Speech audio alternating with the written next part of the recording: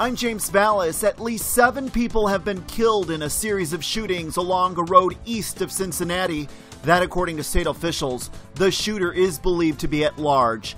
The incident happened on early Friday morning at 3 separate scenes along Union Hill Road in the Peebles area, roughly 64 miles east of Cincinnati. The Ohio Attorney General's office said it was called in to assist at 8:21 a.m. Eastern Time. Details about the exact circumstances of the shooting were not immediately available, but local authorities confirmed that 7 people had been killed.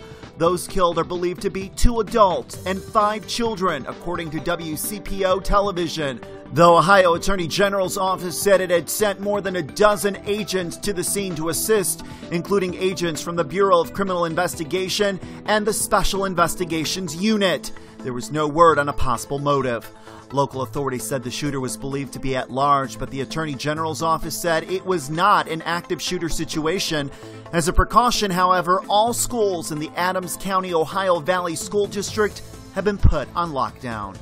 For the very latest, stay with BNOnews.com and follow us on Twitter for breaking news updates throughout the day at BNO News.